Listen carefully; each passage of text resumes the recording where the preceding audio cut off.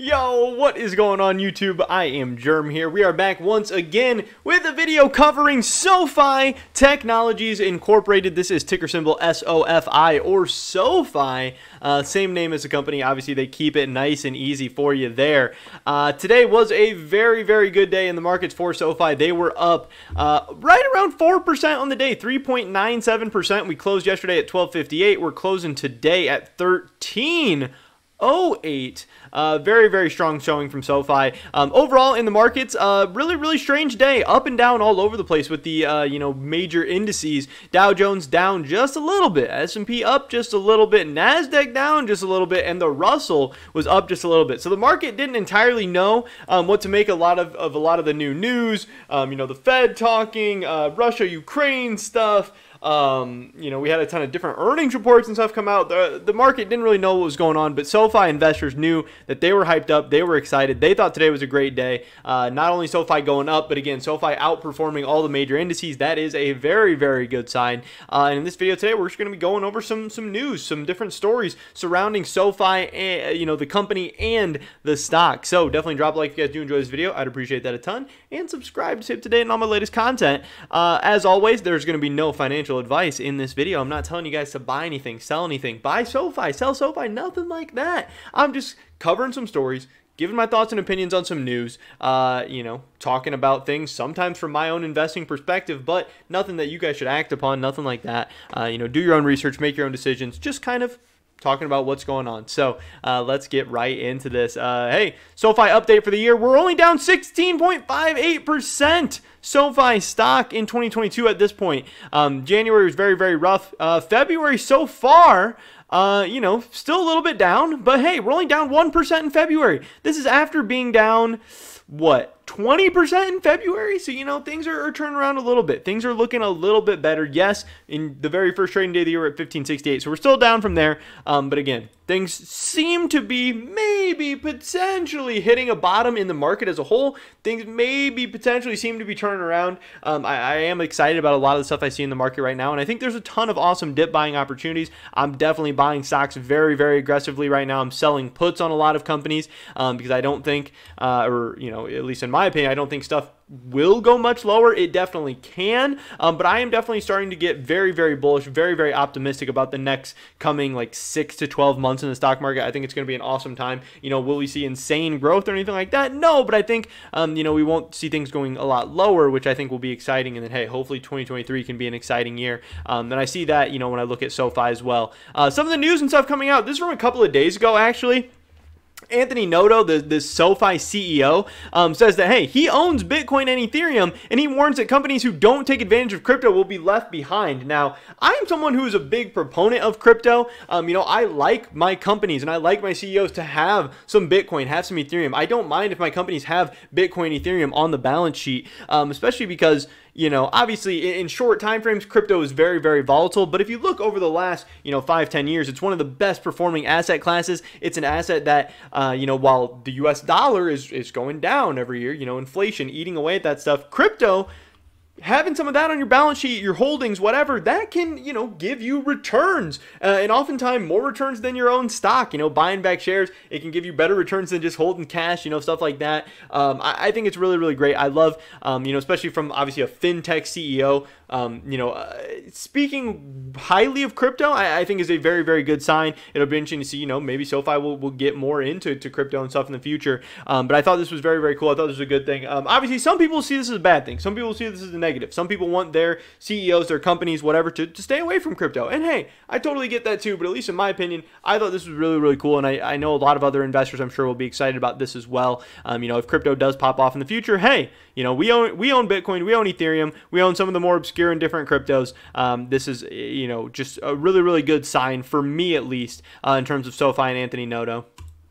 We also had this, people talking about, the loss of free ATMs for upgrades.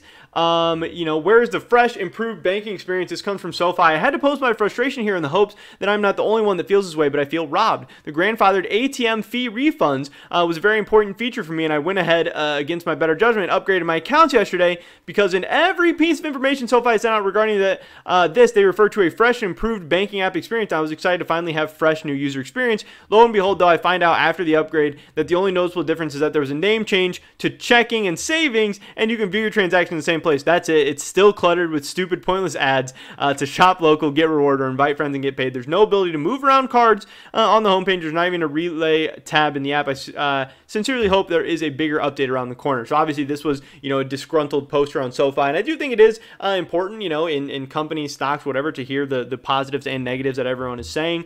But there are some people asking about this, hey, adding in a post from SoFi, how the checking upgrade to 1% APY takes away free ATMs if grandfathered in. Can anyone validate this? And they said yes.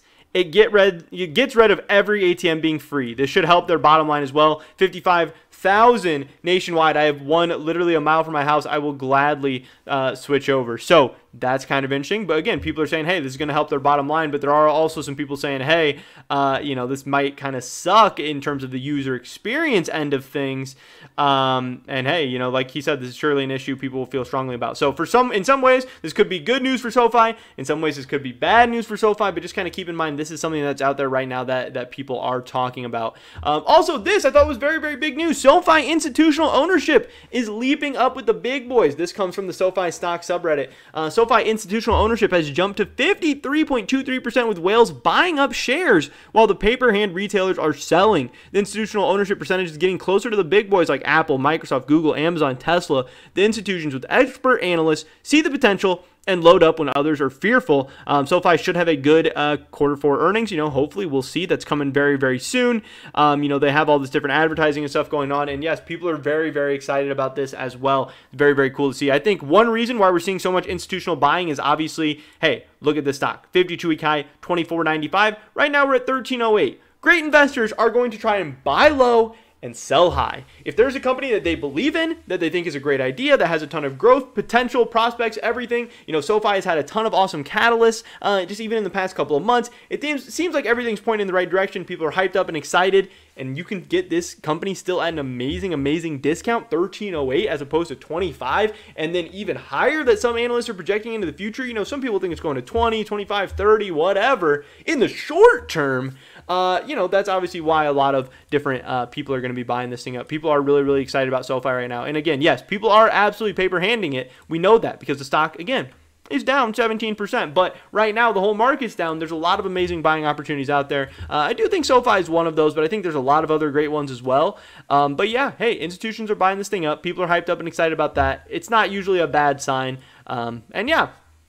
This as well, just noticed the opportunity to add margin to my SoFi Invest account. This person posted a screenshot, new, invest on margin. Eligible members can now use margin investing to increase buying or withdraw cash without liquidating stocks. Very, very exciting. This is obviously something we've talked about before. Just kind of following up on it once again. People are really, really excited to have more features, more options. Some people love using margin. That's something that would be a deal breaker for some people to transfer over. Some people, when they transfer over, they're very, very excited to see it. It might be a reason for some people to transfer over, especially when you're trying to get away from something like Robinhood or whatever other competitor out there. You need to have the full suite of features. People obviously want option trading and stuff like that. Hopefully that'll be coming soon, but margin is a great next step in just becoming an overall more complete total package of financial services and becoming more competitive with some of the other people out there. Also, I know that Robinhood recently today posted that they are upping their margin kind of interest rates from 2.5% to 3%. Because, the Fed's increasing rates, banks, everything, just rates are going up in general. So Robinhood has to increase